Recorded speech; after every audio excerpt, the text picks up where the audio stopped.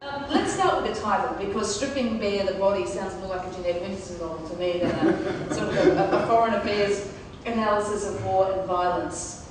But it refers to the body holding, I guess. Tell us about the title. Well, the title comes from a quotation from a friend of mine and a source of mine named Leslie Monigat. He was a president of Haiti. I don't expect anyone in this room has heard of him, because he was president of Haiti for about 3 months before he was overthrown in a military coup in 1987. But President Monigat, also Professor Monigat, who had been in exile for a long time and studied Haiti and so on, remarked to me at one point that political violence is like stripping bare the body. The better to place the stethoscope and hear the true life beneath the skin. The notion that if you want to understand a society, understand what makes it tick, understand the stresses within it, the groups that are in power, the groups that are fighting to achieve power, the things going on beneath the surface, then look at a society during times of stress, during a coup d'etat, during a revolution, during a civil war, during or after a terrorist attack, for example, the United States, which I think has revealed a lot in the period since the attacks of 9/11. So the book is really about these moments of nudity, as Monigat called them, whether it's in Haiti itself, or in the Balkans during the Balkan Wars of the 90s, during the Iraq War, or in the United States and around the world during the so-called worldwide war on terror, when torture became a critical issue. And that's what we found when we stripped that particular body bare. This is a conflict that we watched. We watched it on our television screens. And for 50-odd years, there's been this metaphor that's hung over certainly the European or the so-called Western imagination, which is the metaphor of never again. And built into that metaphor is the notion that if people had been able to see the Holocaust as it was going on, it would have been stopped in some way. And one of the great revelations, I think, of the Balkan Wars was that the West, as an imaginary concept, was quite willing to sit and watch their television screens as a genocide played out in front of them. And in fact, there is a scene in the book where television cameras are brought into Omarska. You see what is in fact a concentration camp filmed in real time and broadcast. I remember vividly when that footage from Omarska was broadcast in the United States. The political Is this the footage campaign, of the men behind the barbed wire? That's right. I'm sure people here remember it vividly of the emaciated people behind barbed wire, emaciated men. And this was northern Bosnia, and these people were being killed at a very rapid rate, not only starved to death, but killed, 50, 40 a night, were being brutally murdered. And I remember vividly when that footage was aired in the United States. It was during the presidential campaign of George H.W. Bush and then Governor Bill Clinton. And George H.W. Bush took the occasion to say defensively, I'm not going to get us into a war because of some television images. I'm going to do what's right for the United States. And Governor Clinton took the occasion to say, we have to stop this. We can't permit this to go on. We have to bomb them if that's what it takes. And he was able very cleverly to get to the right of George H.W. Bush, the foreign policy president. And of course, when he finally won the election, he did no such thing. So this became useful as an image, it became useful as a political lever, but after he got into office, he not only didn't do anything for several years, he denied that a genocide was taking place, because the Genocide Convention seemed to imply that once one admitted it was genocide, one would have to do something. So the sum result of the Convention Against Genocide was to make the major power lie about whether a genocide was going on or not. We tend to have an empirical attitude toward politics, and it drives us crazy when you have a political party that says things that are demonstrably untrue. The Democrats have run up this huge debt when it's the Republicans. And Democrats, traditionally have sort of railed about that and said, get the facts right. But I think most people, when it comes to politics, facts are somewhat irrelevant. It's about beliefs. they believe certain things about Democrats, that they're weak sisters and they're weak on terror and they're weak on crime, that they're big spending and so on. And all you have to do is touch particular keywords, to revivify that belief. It isn't dependent on reality, alas.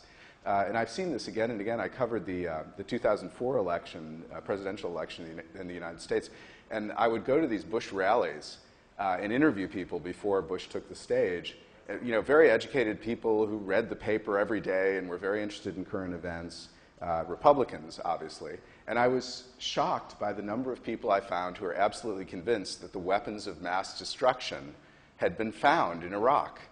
And these are people who read the paper, they were very well informed, and yet they were convinced of this.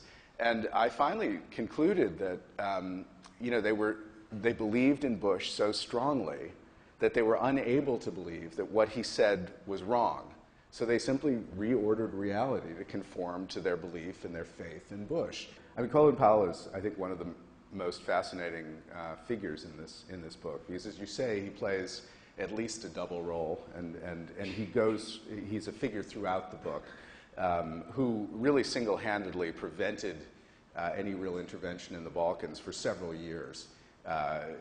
He said, whenever I hear politicians talking about surgical strikes, I head for my bunker. He was a veteran of Vietnam, had a very interesting service, actually, in Vietnam, connected to some degree to the My Lai massacre, and he's a fascinating figure. But one thing he learned and said in his memoirs, I will never be one of those who stand by while the politicians commit us to a war that they're not willing to conclude. And he basically performed a kind of blocking action when it came to the Balkans and prevented any sort of halfway intervention, as he described it. This book is about the late Cold War followed through the post-Cold War era, which is, a strange category, post-Cold War. It's like nonfiction, to find something by what it's not, into the present war on terror, if we want to call that. Looking back at the post-Cold War era now, we could call it the age of genocide. And I think it's a fact that U.S. stewardship, which is how America's foreign policy mandarins like to think of the country's role, have traditionally thought of it. The U.S. stewardship during that era has been pretty faulty. There were two very large genocides, one of them in Europe, one in Africa in the 90s. There was this attack, obviously, on the United States, completely unanticipated. And then there was a war of choice, an invasion and occupation of Iraq, which I think, on balance, immensely damaged the country and also hurt it in the so-called war on terror. So I think it is true I'm very critical, but I think I'm very critical for a reason, which is that the United States foreign policy during this era has been erratic, it's been experimental, it's been tentative, it's been brazen, it's been blundering, it's been under George W. Bush, it's been evangelical in a way that I think caused the rest of the world a serious nightmare, the nightmare of American power unbound by anything but its own extent, by its own power, not by law or anything else. Let's take brazen, blundering, and unbound as a pretty good sort of synopsis of perhaps the Bush era, the George W. Bush Do you think era. that's highly critical? I want to put words into your mouth. You talk about George W. Bush being evangelical about Iraq, and yet Britain, Australia, many others were prepared to go with them, or some others were prepared to go with them. Why were countries like Australia and Britain prepared to go with them? Simply because we couldn't afford to take the risk of not being there, or because George W. Bush was so persuasive, his evangelical powers were so persuasive? Well, I think, everything becomes different if your thought experiment takes you back to 2 months before the Iraq War and you believe George W. Bush that this is going to be a 3-month engagement. The Iraqi regime is going to crumble instantly. The Iraqis in general are going to welcome the Americans as liberators. And by the end of the summer, which is to say after 4 months, all but about 20,000 American troops are going to be gone. And that really was, ridiculous as it sounds, that was the assumption of the top levels of the American administration. And I think there was plenty of people under them, and publicly and privately, presumably, telling them that was not how it was going to be. Well, I guess I would say I'm not sure how many. There were a lot of people under them who knew it wasn't going to be that way. Whether or not they were being listened to is highly questionable. You know, the administration, we get here into styles of leadership, and the George W. Bush administration was unique, I think, in American history in how closed the decision-making loop was. That people, there were plenty of people in the American government who knew everything about Iraq. I mean, who knew a lot about Iraq and knew about Sunnis and Shia and knew about Saddam and knew about the regime and knew about how decrepit the regime was and the infrastructure and all the rest of it. All this was known beforehand. I mean, I knew it. You know, a lot of people knew it. But the leadership cadre, if you can call it that, was not listening to those people. George, I know an Iraqi who met with George W. Bush a couple of weeks before the invasion, this guy I interviewed in Baghdad, fascinating man, who was astonished to discover that George W. Bush had no idea about the difference between Sunni and Shia. And, you know, now, did people around him know? Yes, they did. But were they willing to raise this as a possible concern about post-war strife? All evidence suggests that, you know, people basically started to believe, as Colin Powell eventually did, you know what, this is going to happen. There's nothing we can do about it. Strap ourselves in and hope for the best. And they had no plan B for all of its faults. It was an ideological response to 9/11. I mean, the notion was, how can we respond to these young men who, you know, look at the United States and see it as the great, overwhelming imperial power supporting the Mubarak regime in Egypt, supporting the House of Saud, all these regimes that are oppressing them, that they view as apostate regimes. How can we dissuade them from wanting to attack the United States, to lift up these autocracies? And their answer was, we dissuade them by breaking up this whole logjam of decrepit politics in the Middle East. And we do it not by doing anything about the Egyptians, to whom, of course, we give $2 billion in foreign aid every year, and with whom you would think we would have a little bit of influence. No, we can't touch them. We can't do anything about the Iranians because that's this very large state that we will not be easy to take down. How about Iraq?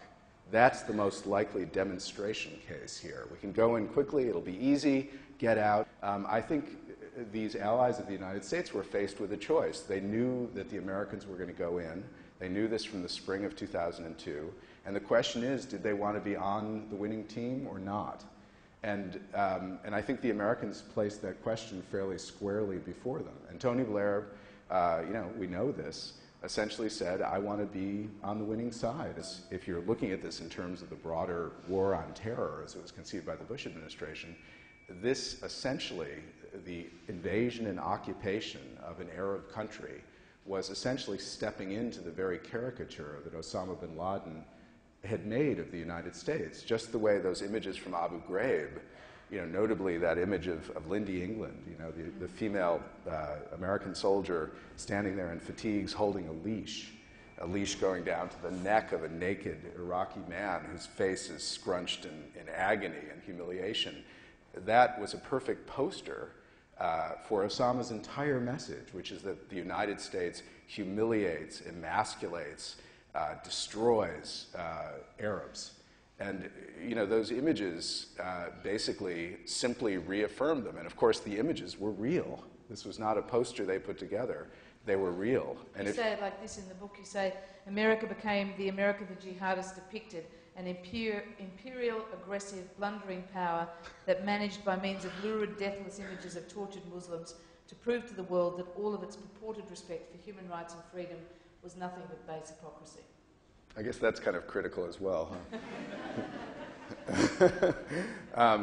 Yeah, and I think that, you know, it's an interesting fact about Barack Obama, I think, that he has a very different understanding of the political reality of the war on terror, or the war on the global struggle against violent extremism, which the military wanted to change the war on terror to at some point. They wanted to call it GSAVE, Global Struggle Against Violent Extremism. And they got the entire government on board. This was around 2005, except the president, God bless him, kept saying war on terror, war on terror, war on terror. He just liked it too much. So But Obama has a very different understanding of the war as a political war, because after all, when you think of this, and I put war sort of in quotation marks here, but when you think about it, the war on terror is not going to end with the United States killing every jihadist. Presumably it will end, or it will at least slack off, at a certain moment when you don't have rising number of people who one way or another want to support the jihadist cause. I mean, you can think of it, when you think of the strategy of the war, think of it as a target, an archery target, where at the very red, is it the yellow center or red center? The red center, you have jihadist active people who are blowing things up, who are setting bombs, training, etc. And then you have a circle around them in which you have people who are actively helping them, another circle around them in which you have people who are giving them money, another circle in which you have people who are politically sympathetic to them, and another in which people are, look at them, don't turn them in, but don't necessarily support them. And seen in this way, the strategy behind the global war on terror, or the global struggle against violent extremism, is to stop those people from moving to the center. Now, if you look at what the jihadists, their problem with the United States, the heart of it is that the U.S. is the puppet master behind these repressive, apostate regimes. That is, these regimes claim to be Islamic, they're not. They're simply the cat's paw of the United States. Now, Obama stands in the Capitol, in Cairo. He talks about the U.S. as a beacon of human rights, but at the same time, he's under the shadow of a regime that the U.S. supports, and that, if it could get its hands on those jihadists, would torture them severely, as it has, by the way, Ayman al-Zawahiri, the number 2 man to Osama bin Laden. So, it's one thing to admit this kind of rhetoric, which is brilliant, by the way, and is very important. I think it's very important. It's not negligible. But it's another thing to try to change the policy, because the policy has to do with problems that have been part of the U.S. global role as a superpower for years. The supporting of dictatorships throughout Latin America, for example, as an alternative to perhaps communist penetration. We have the same thing now on a different scale in the Middle East, the U.S. supporting autocracies in part as a bulwark against Islamic revolution. So that political problem still is there, and how do you solve it if you're Barack Obama? We're talking about a much more radical change in how the U.S. operates in the world, and no one is talking about that. The fact is, there's going to have to be a way to get out of the whole conundrum of torture. And a case has been brought in Spanish court, for example, under universal jurisdiction against the lawyers. That case will proceed one way or another. There is a case in federal court brought by Jose Padilla against John Yoo. I mean, there are various cases going down the various slow frozen rivers of the court system, both internationally and domestically. And these cases have a way of eventually reaching some sort of conclusion. I think Obama feels he's in an untenable position when it has to do with decisions that the Bush administration made. If he starts to prosecute people in the CIA who imposed these policies, he will lose the intelligence community. They will rebel against him, which is perilous for a politician.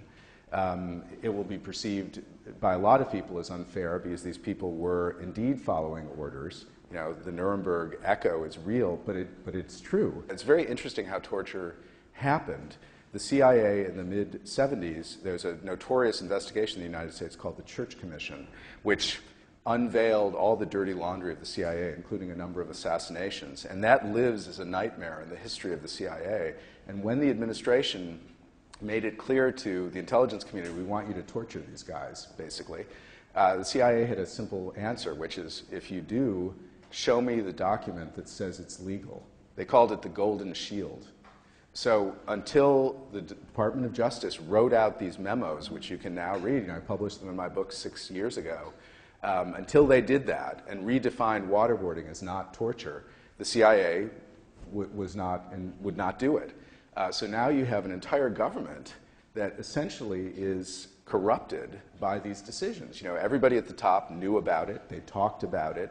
So, do you put George W. Bush, Dick Cheney, Condoleezza Rice, Donald Rumsfeld, John Ashcroft, you can go down the whole list and march them all up in front of the judge?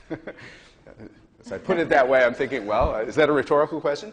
You know, so you have the entire government implicated, and that mass implication is what, to some degree, protects them. And it wouldn't be fair to simply prosecute the people who did the waterboarding, because they were indeed looking at legal documents and doing it. I mean, we can argue about that. Obviously, the Nuremberg defense has its own problems. But we're in a similar situation. It's as if, you know, the Germans had not been defeated, and all those things they did under the Nuremberg laws were legal. Well, in the United States, all those things that happened in those rooms, in secret rooms in Pakistan and Afghanistan and Poland, the black sites that I've written about, all those things are now considered officially legal. It's incredible, and what's incredible too is that our time is up. Mark Denner, thank you very much. Thank you.